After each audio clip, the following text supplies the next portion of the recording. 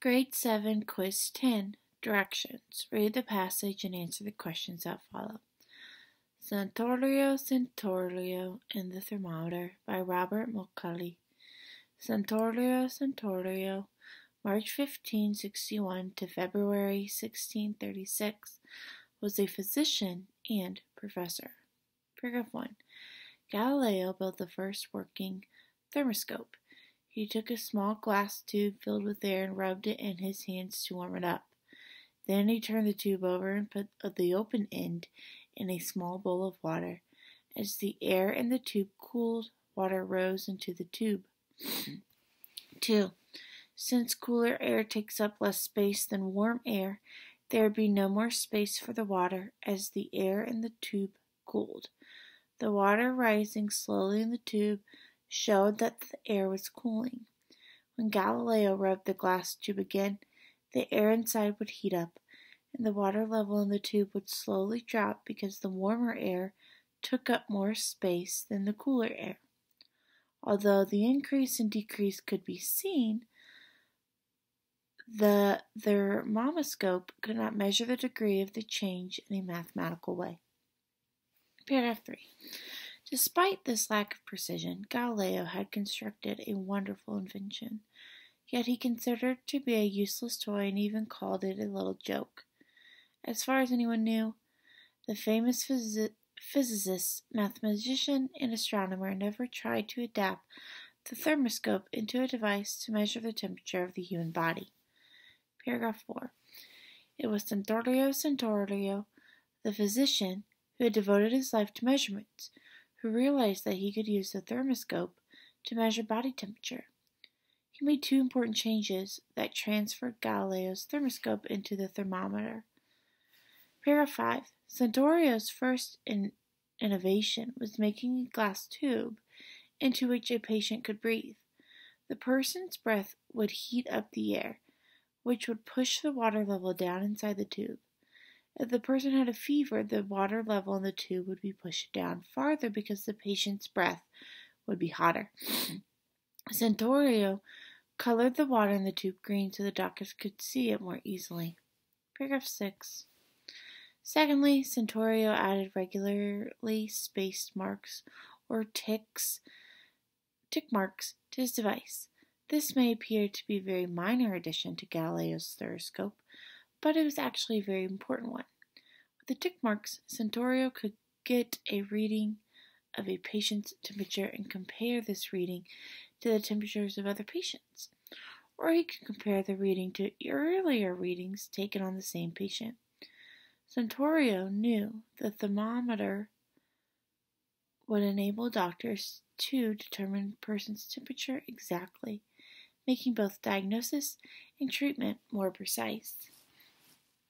Paragraph 7. After inventing the thermometer, Centaurio built a device to measure a person's pulse rate.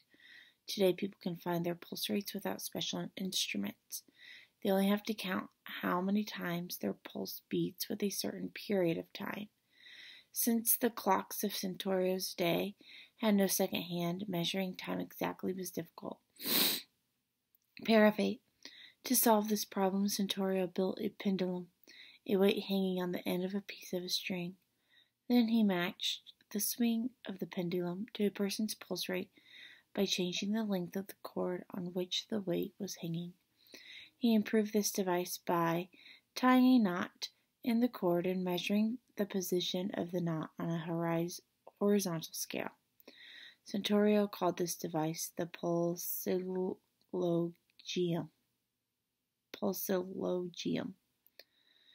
8. Among the many other devices Centaurio built was a hydroscope, which measured the amount of water and air.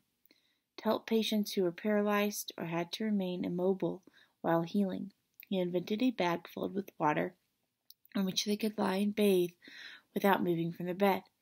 He also invented an instrument for removing bladder stones. Paragraph 10. Centaurio spent so much time treating patients and inventing that his students at the university accused him of not devoting enough time to his teaching. Although these charges were dismissed, Santorio was bitter over the criticism and retired from the university in 1624. As a reward for his years of outstanding work, however, the Venetian government continued to pay him his university salary for the rest of his life. 11. In 1630, Venetian officials in Santorio to organize the efforts of doctors in their city to combat a plague. That same year, Santorio was elected president of the Venetian College of Physicians.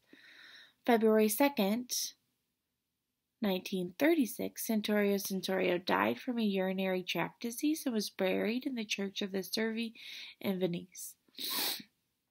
When the church was destroyed in 1812 during the Napoleonic Wars, Santorio's skeleton was salvaged, and his skull is now in the Museum of the University of Padua. Paragraph 12. A wealthy and respected man, Santorio had never married. As he had no family, he willed his money to endow schools and fund other charities and scientific endeavors. Paragraph 1. Paragraph 3 of the text, what is the meaning of the phrase lack of precision? A. Lack of exactness. B. Lack of flexibility. C. Lack of curiosity. D. Lack of value. Number 2. Which statement best describes how paragraphs 1 through 3 contribute to the development of ideas in the text? A. They reveal to the reader that Galileo and Santorio both felt they were not appreciated by the scientific community. B. They explain how Galileo's work served as the foundation of Santorio's inventions of the thermometer. C. They suggest that the experiments conducted during Galileo's time had less scientific importance than those of Santorio's time. D. They prove that Galileo should be given full credit for Santorio's many inventions. Number 3. Because there's no second hands on clocks during Santorio's time, it was difficult to determine a patient's pulse. How did Santorio solve this problem? A. He created a bag filled with water to keep patients comfortable while lying still. B. He added tick marks to Galileo's device to read and compare patients' temperatures. C. He developed a pendulum with a weight and cord to measure rate. D. He invented a hydroscope to determine how much water is in the air. Number 4. Which sentence from paragraph 6 does the author show his point of view? A. Secondly, Santorio added regularly spaced marks or tick marks to his device. B. This may appear to be a very minor addition to Galileo's thermoscope, but was actually a very important one. C. With the tick marks, Santorio could get a reading of the patient's temperature and compare this reading to the temperatures of other patients. D. Or he could compare the reading to earlier readings taken on the same patient. 5. In the final paragraph of the passage, the author makes the claim that Santorio was a respected man. Which fact from the passage best supports the statement?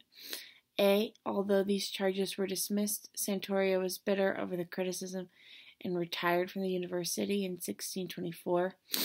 B. On February 22nd, 1636, Santorio died from the urinary tract disease and was buried in the Church of the Servi in Venice. C. When the church was destroyed in 1812, during the Napoleonic Wars, Santorio's skeleton was salvaged, and his skull is now in the museum at the University of Padua. D. As he had no family, he willed his money to endow schools and fund other charities and scientific endeavors. Number 6. What does the text reveal about Santorio's character? Make a claim about what kind of person he was and defend your claim using at least 2 details from the text to support your response. I miss you all, and I hope you're having a great week. I will see you soon. Bye.